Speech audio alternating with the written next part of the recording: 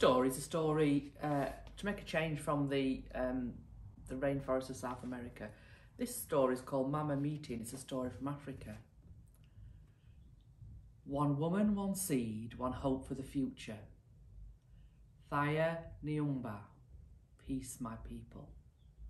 Wangari grew up in the shadow of Mount Kenya, listening to the stories about the people and land around her. Though the trees towered over her, she had loved them for as long as she could remember. So strong, so beautiful, how the trees made her smile. Wangari planted trees one by one to refresh her spirit.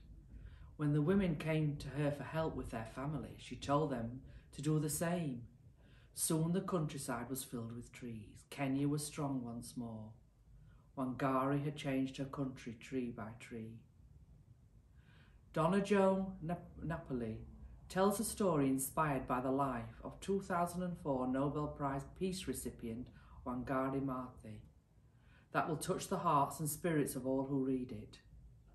And Kadia Nelson's stunning collage illustrations honour the spirit of a land and of the woman who saved it. So that tells you a bit about the story. So it is written by Donna Jo Napoli and it's illustrated by Kadia Nelson. On the highlands of Africa, near forests and plains and a huge salt lick, Wangari was born. The face of Mount Kenya smiled down on her. People told stories of how in the old days sometimes the sun shone too bright, too long, and droughts came. Creatures suffered, plants wilted, people fought. So the men held ceremonies under the Mugumo, the spreading sacred fig tree, and the skies blessed them with shimmering rains to slake their thirst and water their farms. Village elders placed staffs from the thigi tree between angry men, and enemies became friends. Wangari listened to these stories. That's how she came to love and respect trees. That's how she came to be wise in the tradition of her family and village, of her country and continent. When Wangari grew up, she worked in the city, but she always remembered her roots. She planted trees in her backyard and sat under them to refresh her body and spirit. One day a poor woman came from the Western Valley to see the wise Wangari. Her children peeked out from behind her at the smiling woman in bright blue cloth with squiggles all through it, like tadpoles squirming in a pool. I have too little food to feed for my family, said the poor woman. There is no longer a job for me in the timber mill, and I have no other skills.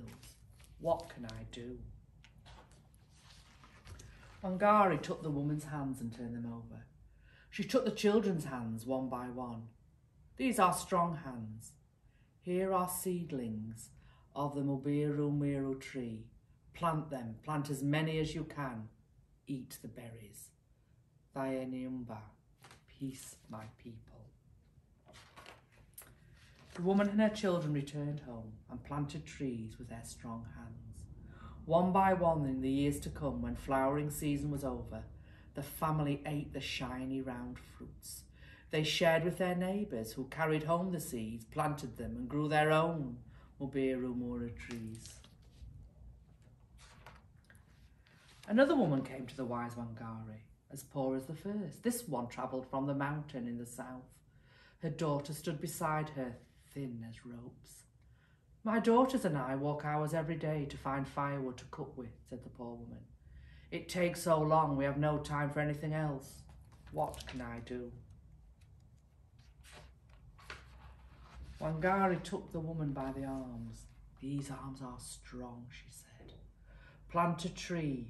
Here are seedlings of the Mukindori. This tree makes good firewood. Plant as many as you can. Thaya Nyumba, peace my people. The woman and her daughters planted those seedlings. In time, the trees grew huge with many wide branches. The woman and her daughters cut branches for warmth. They shared new seedlings with their neighbours who carried them home and grew their own Mukindori trees. Word passed from woman to woman until all over Kenya, women knew about the wise Wangari. They came to her from every direction, one after another. as the years went by. Our goats are starving, said a woman from near the northern desert. I have barely enough food to feed my family. How can my husband feed the animals too? Plant a tree, Amuragendi. The leaves are good animal fodder. Plant as many as you can. Dayanayumba. Peace, my people. My cows are sick, said another from the savannah. I have no money to buy medicine for them. Plant a tree. Amuthkwa Wa'athi. The leaves cure gorse sickness in cattle. Dayanayumba. Peace, my people.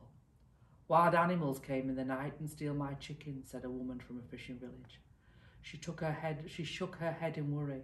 Plant a tree, Amukawa. Its thorns will keep out predators. Dayanayumba. Peace, my people.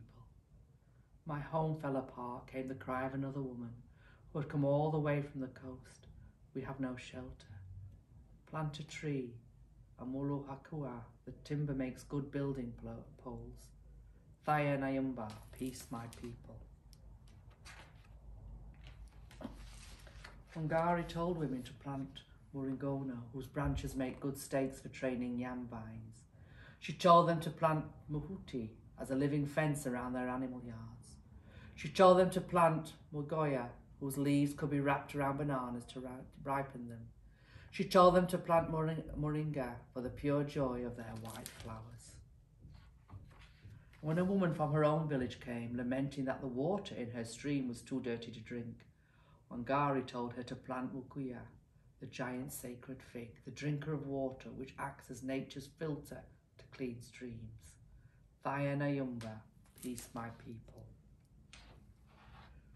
Soon cool, clear waters teemed with black wriggling tadpoles, like the ones on Wangari's clothes, like the ones Wangari marvelled at in the waters when she was small, when Kenya was covered with trees and animals, when people lived in peace with nature. All over the countryside, the trees that had disappeared came back. Nairobi, the capital city, had been known as Kinyuini, the place where there are many manure trees. Now it was Kinyuini again. Kenya was strong once more, strong and peaceful. There's a lovely picture of many people looking happy. Wangari changed her country tree by tree.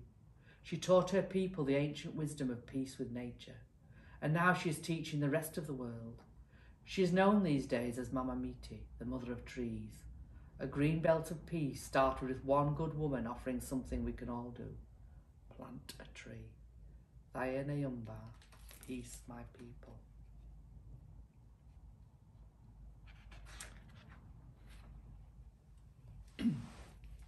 Now this book is obviously very important, not just for Kenya, but in this country we've been encouraged to plant a tree as well.